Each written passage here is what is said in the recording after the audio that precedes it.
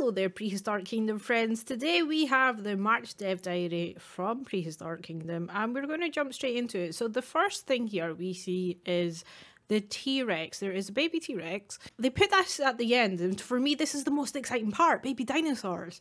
So we're going to have a look at this gorgeous T.Rex and see what the team are talking about. So these are some test images. You can see we have the baby T-Rex here, and in the background we do have an adolescent as well. We're expecting some proportions and face shapes to change before ontogeny is fully implemented and added to the public game.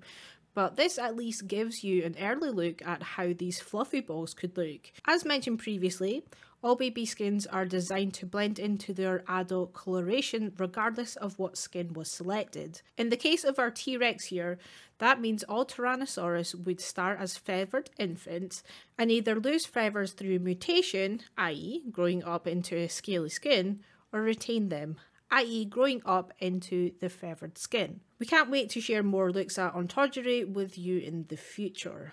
I mean, look at the size of that thing. It's absolutely ridiculously small. And I want them. I really want baby dinosaurs in our parks as soon as possible. But yeah, they look awesome. So jumping back up to the start of the dev diary here, they're going to be working with the brilliant Nigel Marvin, and they're going to be working on the dialogues which are lacking within the game at the moment. However, they are also going to be adding and introducing new animal alternative genus. So we've got the Tarbosaurus and the Coronasaurus, which you can see there as well. But basically the recording session with Nigel means that they're planning to have all dialogue which are going to be released in early access. They're also going to be fixing the case of the American cave lion here. They made a joke here about don't know what horrors that this guy has seen, but they are going to change it so it's a little bit more subtle. This is kind of give it a bit more softer within the eyes. Until they've actually pointed it out to me, I never really seen the horrors of what the old eyes were experiencing. So yeah, a very nice change for the cave lion there. Also, the Sporer bundle is available, which has the Art of Prehistoric Kingdom Volume 1 in it. Some really gorgeous pictures in there. The art book provides you with 200 pages. We'll have a look at that a little bit later on. And also the music, which is from Byron McKay.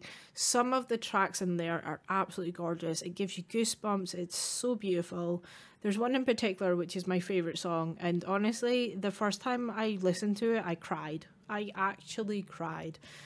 This is how much that this soundtrack is just so gorgeous. So yeah, definitely go away and get both of these. We're going to scroll down here and it gives you a bit of a glimpse of what you can expect within the art book here. So like I said, there is 200 pages to look at: concept arts, environment renders, and concept sheets. This gives you an idea of the planning. It also gives you a really good description of the design of everything and all the iterations that they went through. It's just really good. So in development in late April, we're going to be rolling out update 11, which is going to be the public testing branch on Steam. So basically they're looking for people to test it out. It's going to massively change how the game is being played, so it's important that we have the community providing feedback during the production. And we also have a new species here. So in update 11, it'll be introducing 2 new animals, the first one of which is a squirrel-like dinosaur from Down Under. So this is the Tyrannosaurus, and you can see that is absolutely tiny and gorgeous. Look at the feathers, look at the colours, it's so beautiful. So here we go, there's a little bit of a description down here that we'll read. Oh, there's also some pictures. Oh, lovely. Oh, it's having a little scratch. That's beautiful. So we can learn a lot about the Tyrannosaurus here. So it is southern parts of Australia, and it was found in the Cretaceous period. And they have plumage on their skin as they went through various cold tolerances due to going weeks without sunlight. So that is me summarising that for you. These look really awesome. I really like them. The colours look absolutely incredible. They also look really, really small. They look like small little dinosaurs, which is what we love in Prehistoric Kingdom, because we do have the massive ones, but it's also nice to include the little guys as well. So yeah, really looking forward to these. And I'm so curious to what kind of sounds they make. They kind of remind me a little bit of the Tyrannosaurus, but their feet are absolutely incredibly big. Like, look at them. That's insane. It's like massive feet, tiny hands. What does that tell you about dinosaurs, does it? And we're also getting a new species, which is whatever this could be. I honestly don't know. When I see these all the time, I want to give it a good guess, but no idea what this could be. So if you guys want to have a good go in the comments below, then feel free. They're also going to be splitting up the species in the nursery, and it's also going to be in the animal information signs too. So you can see here that the cave lion or panthera has now been split up, and we also have the Paraceratherium as well. They've been split up. So yeah, it looks really good, and it's going to be a lot easier if you want a specific skin that you can just go ahead and look for it. So that's going to be in the nursery or the excavation menu that you will find that. And the reason for them doing that was because that the game and each species was already considered unique.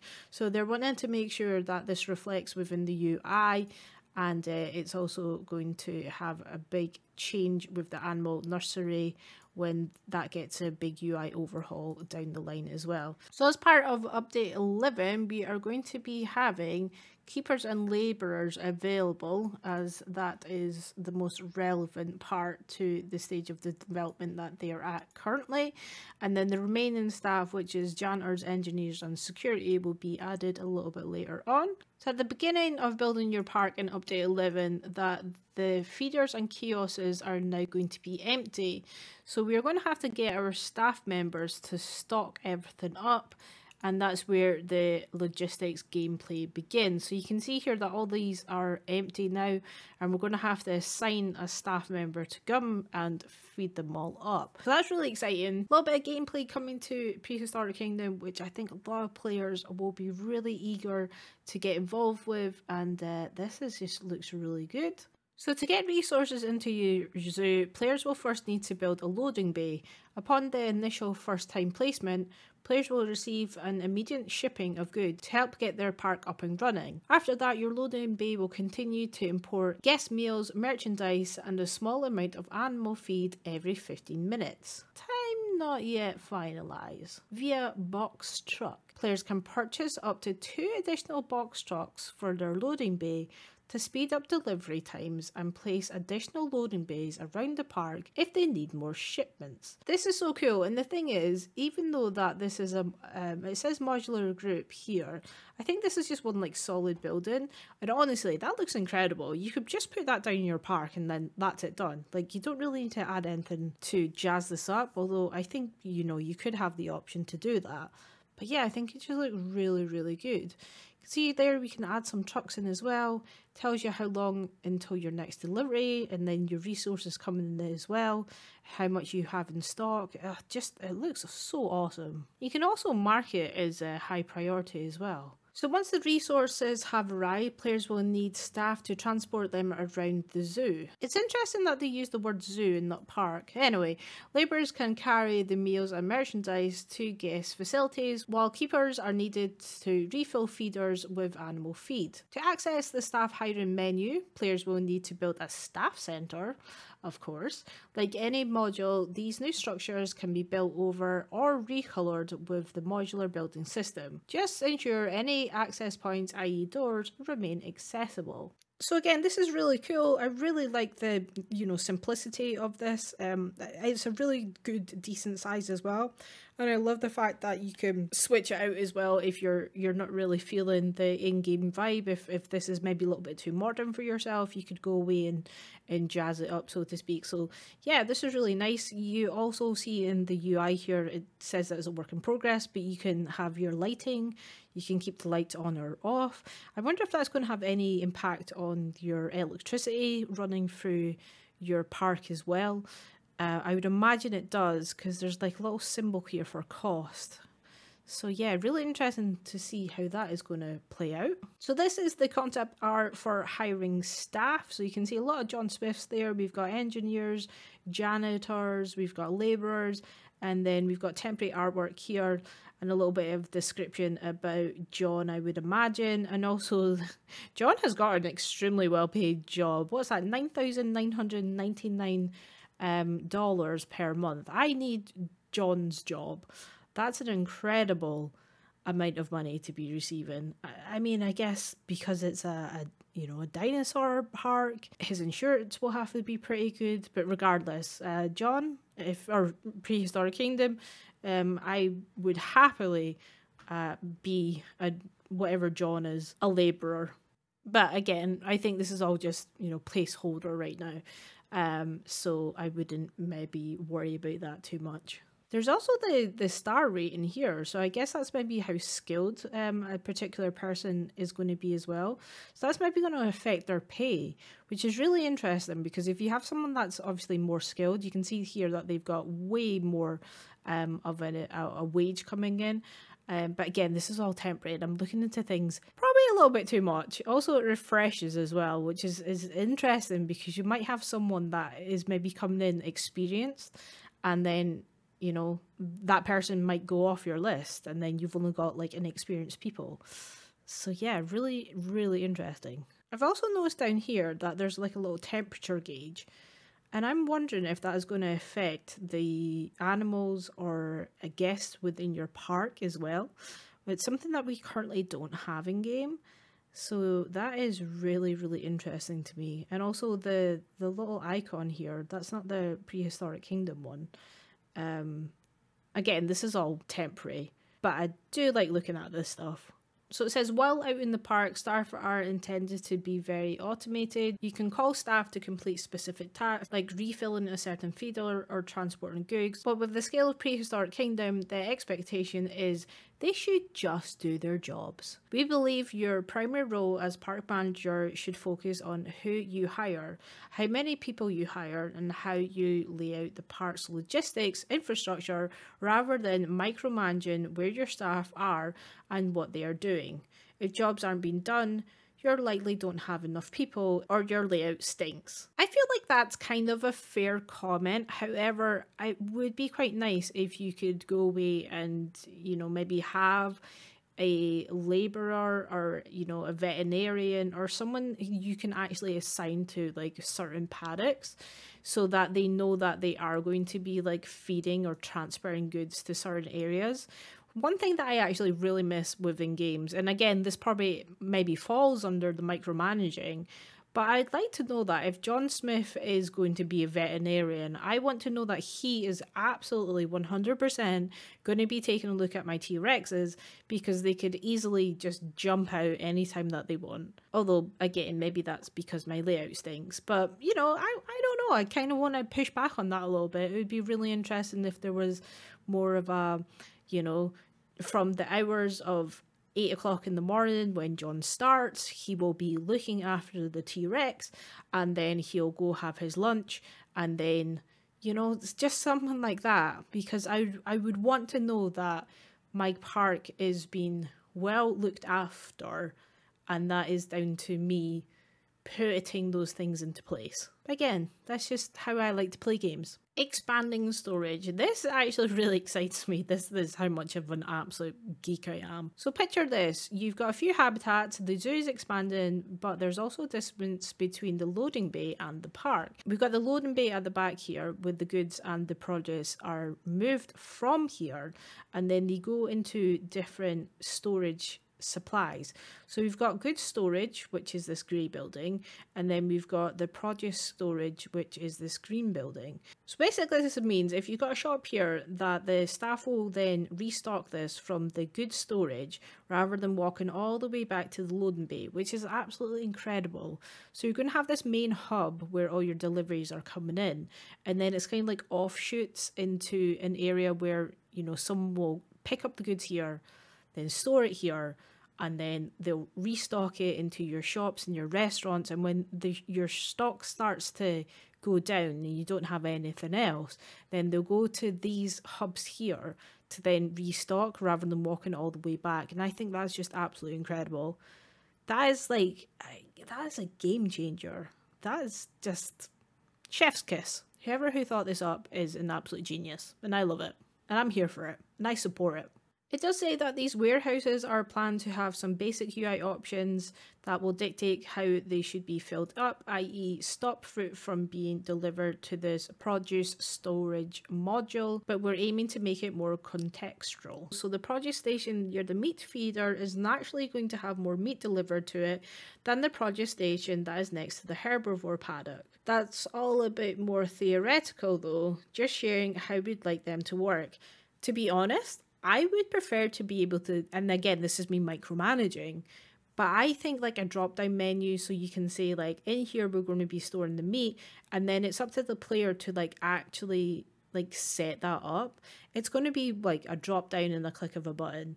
And I just think it adds that element of gameplay, you know, like it just makes it more fun. But again, that's just me because I think I do actually like to micromanage. But from a casual player base, I guess it makes kind of more sense that if you have a range that is herbivores in that area, then it will lean towards more of a herbivore base. But again, how will it know?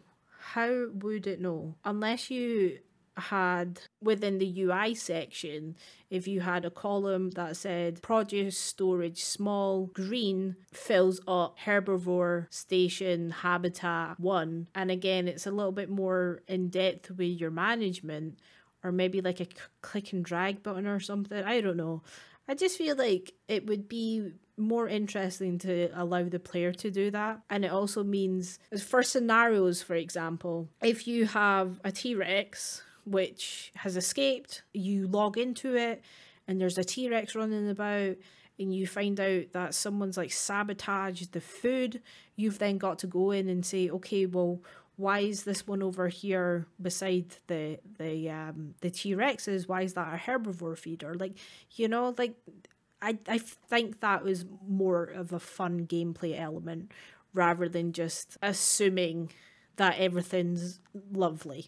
But again, I think it's just because I want more of a hardcore gameplay element to Prehistoric Kingdom than the average player. You smell that? Do you smell what the rock is cooking? No, we're talking about poop here. So there's a poop pile which is going to get moved to, moved by the keeper to the compost heap here. So this is all temporary, but still, it's so good. I just absolutely love it. So when animals eat and eventually poop, without a place to dump their dung, keepers can't clean habitat. This is why you'll need to invest in a couple of compost heap modules. So this is going to be really interesting, and I wonder if this opens up like maybe tools and stuff that the keepers will use. Do you know what I'd absolutely love to see? I'd love to see a keeper come into a paddock or a habitat and they have a wheelbarrow and they're going up to the dung. This is the animation. I'm happy to give all my secrets away. They're going up to the dung, they get out a shovel or whatever, and then they start like shoveling it into the wheelbarrow. The wheelbarrow obviously fills up. They then walk to the compost heap and then dumps it in there. Or even they put the wheelbarrow onto like a golf cart or something, and then, or a small truck, and they drive it off to the compost heap. Yeah, although I feel like the compost heap might have to have a radius. And again, it's part of the management towards what Prehistoric Kingdom could potentially be, is if you have the compost heap within a range, you could then manage that compost heap A or 1 is allocated to this paddock here, and which then would trigger the keeper knowing that if I'm looking after this paddock over here, that's where I fill things up. So that's how I'm thinking about things. Regardless, for a pile of poo, I love it. I mean, we're basically thinking on the same line here. So it does say that the keeper will transfer the poop to the habitat to the nearest compost heap. Once delivered, the stored poop will convert into compost over time, a resource that can become invaluable when making your own animal feed. Oh my god, they're going to be eating the poop.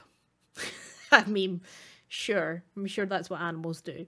This module can be a pretty negative impact on park beauty, so you'll want to keep it hidden from the guest view. I mean, I can understand that. This is the only part that I would actually agree with, because in some games, which I'm not going to name of the game, but if you know, you know, they'll see like a staff facility, and then the guests in the park is just like, oh, it's such a negative impact. And I'm just like, what, because you can see John eating his lunch? No, my friend. But if I see a pile of poo, I'm going to say something about it. Plus, the smell would be ridiculous. So that I agree with.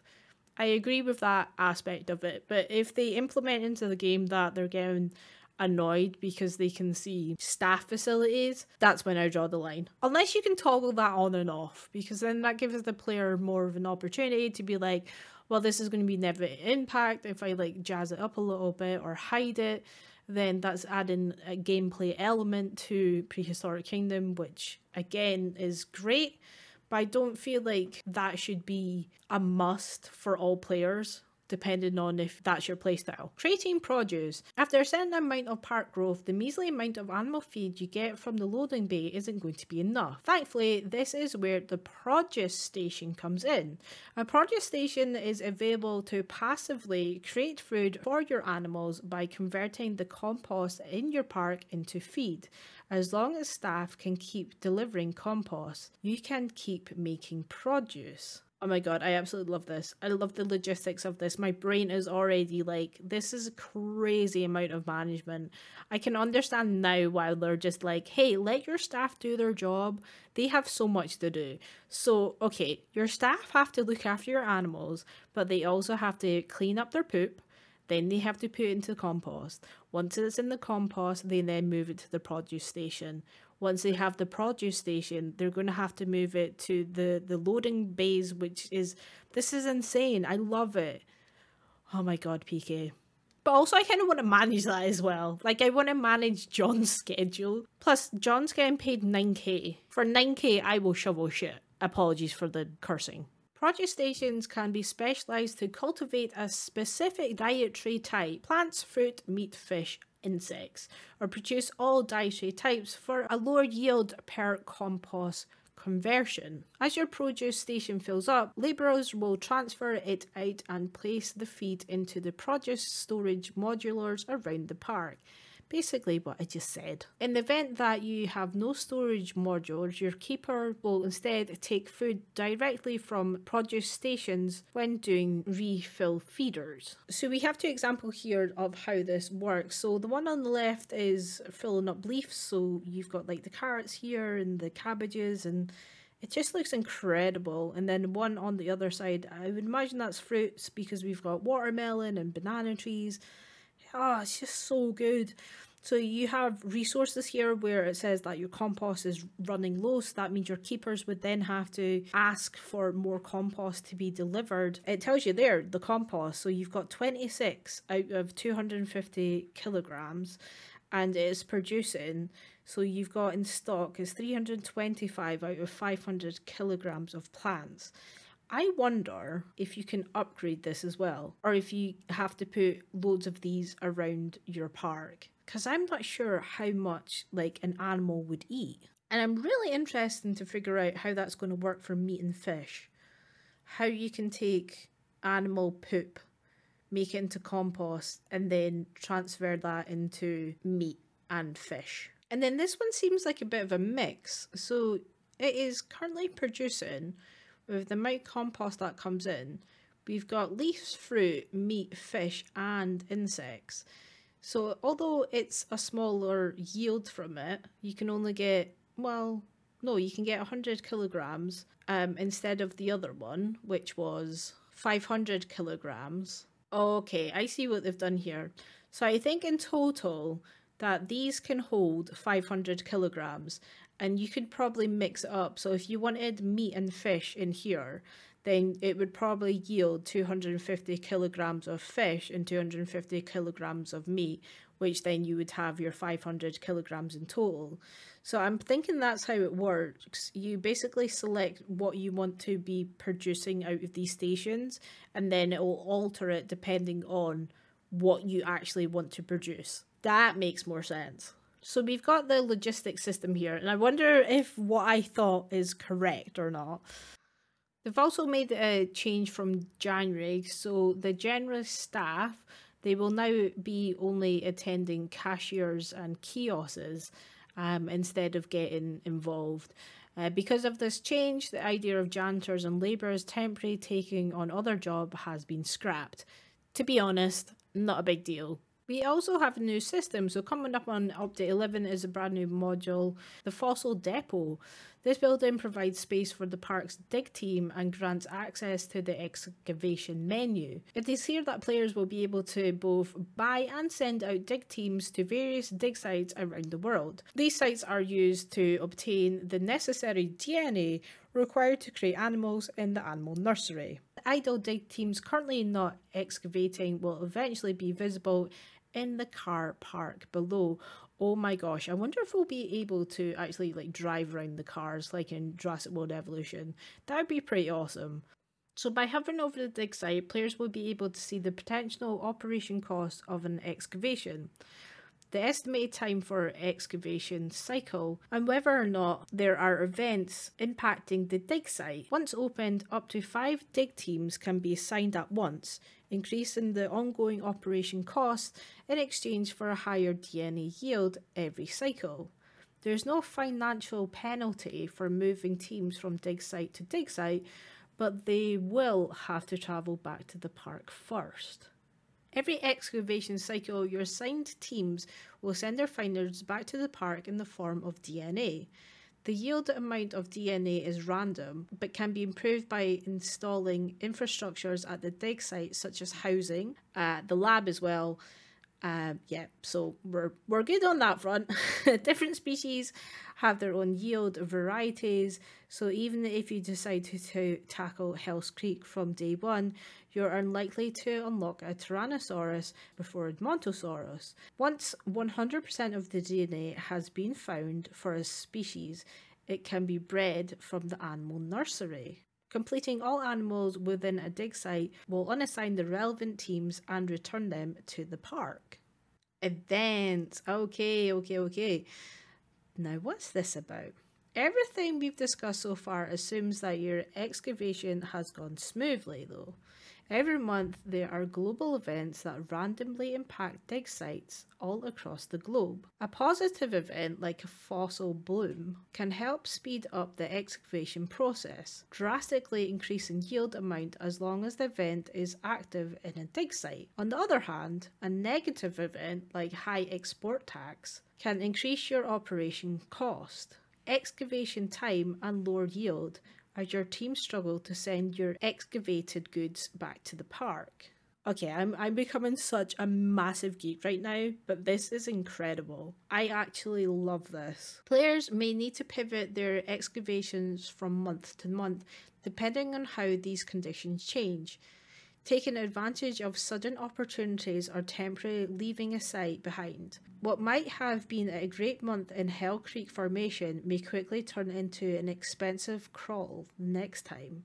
However, they did say that you can take your excavation team back to the park and it won't cost you in penalties. It will just obviously cost you in time. But yeah, that's awesome. Guest art overhaul. Moving into a more stylized art direction, the future brings a new era of visitors to Prehistoric Kingdom. Intended to introduce better faces, hairs, clothing, new ethnic... Okay, I can't say that word. Basically, we're going to have more diverse people. And an expressive suite of animations that make the park feel more alive. I'm actually going to miss our derpy guests and how terrifying they look, but this looks awesome. These look really good. So we have some progress animations here. So we've got a little selfie going on. It does, however, say that because of technical issues, to make the selfie work, that it's not going to be an update 11, which is totally fine. It's still looking really awesome. Then we've got a guest here which is scratching their head, a little bit confused. Where am I? I don't know. Then someone who is extremely happy. Oh look, a dinosaur. That would be me essentially. I feel like this is me. This is me going to my dinosaur park, which looks really awesome. And then we've got guests actually being able to sit on a bench. There she goes. She's standing up. She's sitting down. Ah, this looks so good. Simplicity, guys, but really, really does look absolutely incredible. And then back to our gorgeous T-Rex. So it was a long one today, and I did obviously had to chip in with my opinion of everything. But let me know what you guys think. What is your takeaway from the new dev diary? What are you most excited about? Let me know in the comments below, and I'll catch you guys in the next one. So until then, take care.